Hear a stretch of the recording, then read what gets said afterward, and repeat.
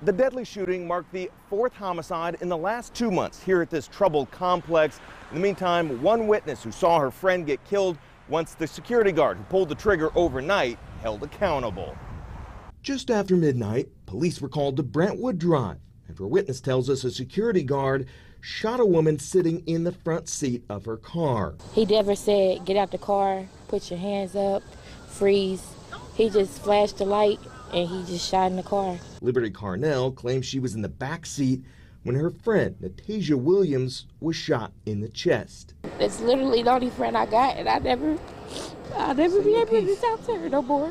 Following the shooting, the security guard's car was lit on fire. Police confirmed that guard was not associated with law enforcement. In fact, the suspect had previously been charged with impersonating police, leading some to wonder why he was allowed to work security. He unloaded rounds into her vehicle on his own recognizance.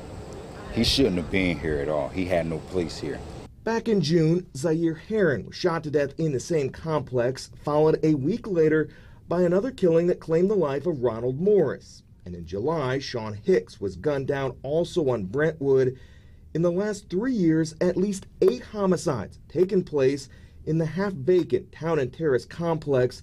That's why some community members have repeatedly called for the property to be demolished. It's a magnet for criminal activity, and I believe it still needs to be torn down. On Friday, armed members of the Black Panther Party gathered at the scene where candles spelled out the victim's name and calls for justice were made. He just murdered somebody that I talk to every day for no reason at all. The city and homeowners at this property have been locked in a legal fight since 2013. The city acquired more than 100 units as part of a long-term demolition plan, but that's been put on hold by a court order. Jesse Wells, CBS 4 News.